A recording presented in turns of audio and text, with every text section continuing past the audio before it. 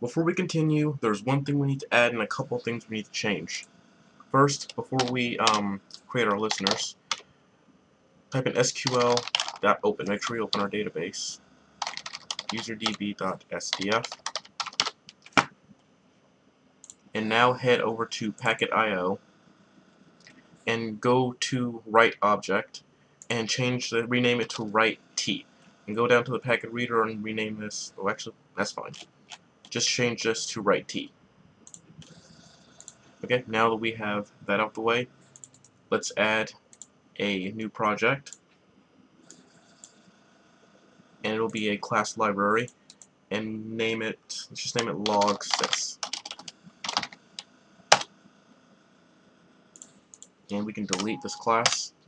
Now I have pre-written some couple of forms for logging in and registering. Just go ahead and download those and just copy all 3 files or all 6 files into the project. And if it doesn't load, just click on them and they should register. Oops. Add reference system.windows.forms.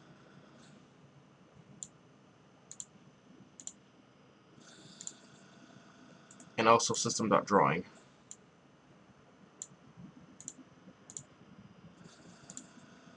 And now the forms have registered. So, first things first, we need a couple of things from here. So just copy and paste the headers, and also copy and paste our packet.io. Now make a new class, and we will call this server info. Make it an internal class, and public constant string server equals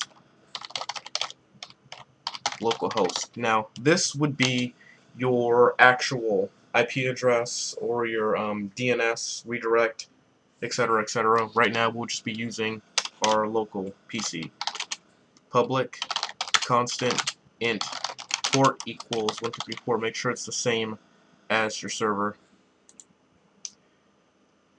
And now make a new class, and we will call this our login client. Make it an internal class.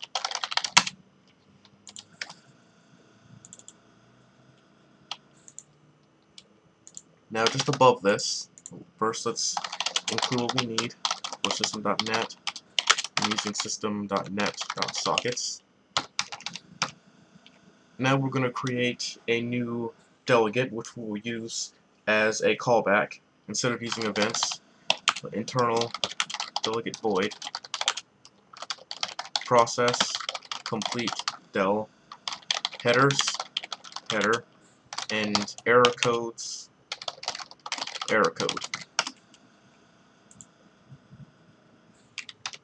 Now we'll also make a structure, internal struct login args public string username public string password public headers header and public process complete del callback. Now we'll make our constructor just for everything we have.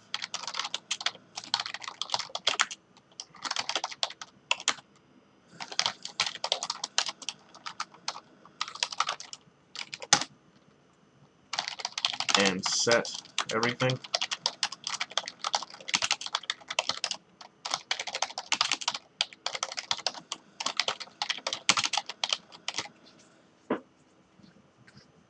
Alright, now the reason why we created login args is because we will be using the thread pool, which can take one argument, which is an object, and we'll just have everything in our structure so we don't have to do some advanced stuff to or make a bunch of different variables to know what our information is. Everything will just be in this structure.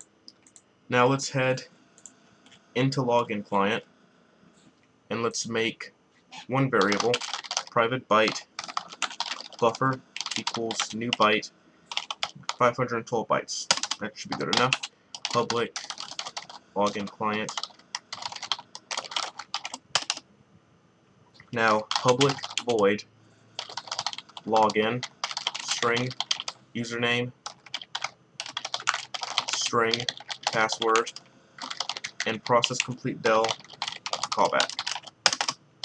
Public void register string username string password process complete del callback.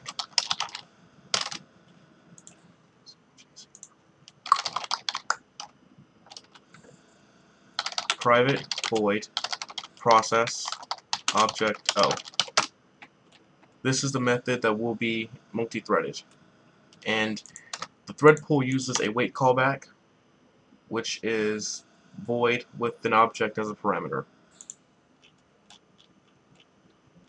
Now let's head back up to login, and login args equals new login args headers.login username password and our callback, and now we will call threadpool dot queue user work item new wait callback process, and our state will be our login args structure. Now register, it's going to be the same thing except one thing will be changed. Just change this to register. Now going down to process, login args equals cast2 login args O. Now we're grabbing the structure that we passed as an object, and let's add a try catch finally. Now let's create our socket.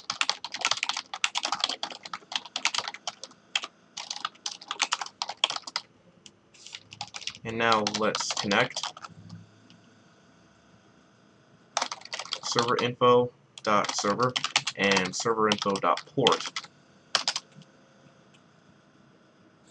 And when the connection is successful, we'll create an instance of our packet writer. And as you've seen before, we will write our header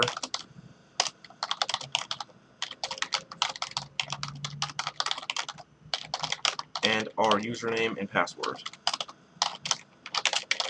And we will grab our complete packet. Now we'll send our data.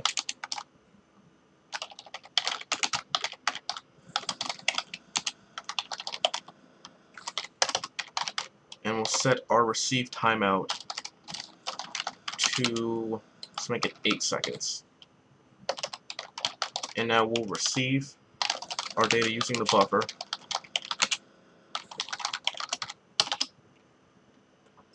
And we'll just go ahead and read the data from it. So let's create our packet reader. And headers, header equals cast two headers pr.read uint16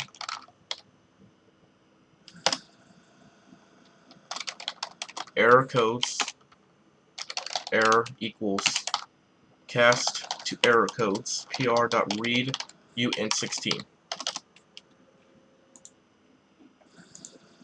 and we will now call our callback with our header and our error code that we received from the server. Now if something goes wrong, then we'll just use, we'll still call the callback, and we will use our header that we have in our structure, and we will just have the error code of error. And finally, we close and dispose the socket.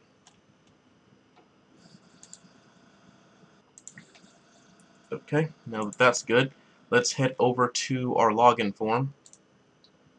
Just view the code. Now